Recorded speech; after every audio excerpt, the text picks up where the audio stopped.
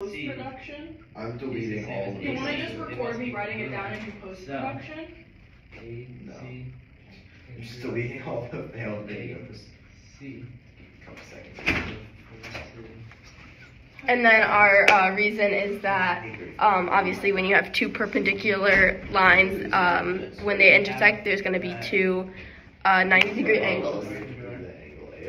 And then you have AC is going to AC. EB bisects AC. And Okay, so our next step is we need to somehow prove that one over here is congruent to the one over here. So to do that, there's a little triangle right here. So we're going to try to get to show that those two are congruent and then go from there. So we're going to start with that ADB is congruent to CBD, which is the ones we just said were right angles, because obviously all right angles are congruent. So EC Bisector. is congruent. Right angles are congruent.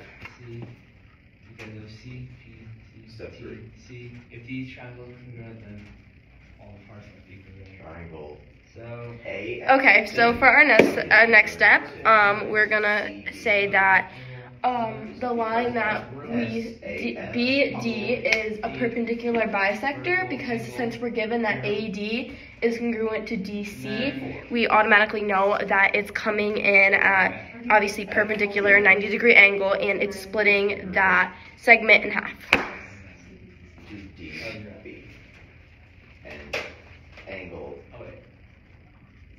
1 is congruent to angle 4.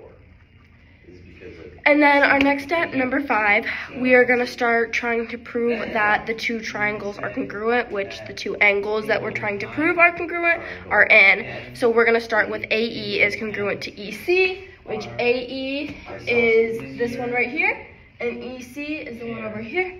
And we know that those are congruent because of the perpendicular bisector theorem, because if it splits it in half, then obviously wherever the point meets it, it's going to be congruent segments. angle 11.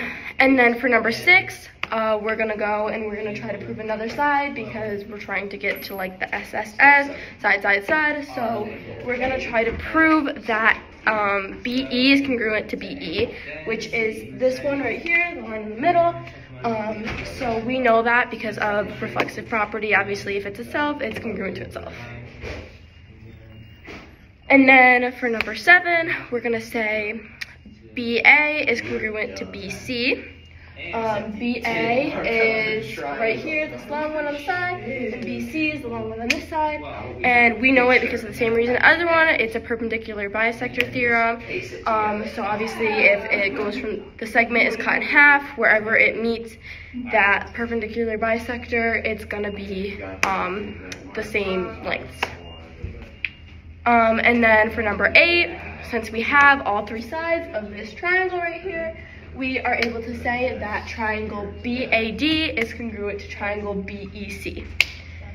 And we know this because of SSS, because we proved all the sides that are congruent. So now all we need to do is just say that the triangles are congruent.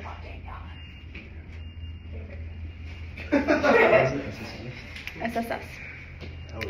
And then obviously for our last step, we're going to say because we proved that this triangle is congruent to this triangle, we know that those two are because of CPCTC, which says that basically if you have a triangle, 2 triangles that are congruent, all parts of that, every angle, every side is going to be congruent. No, that's good enough. No, I don't want to. So that is our final proof. That's how we did it. And yeah, thanks for watching.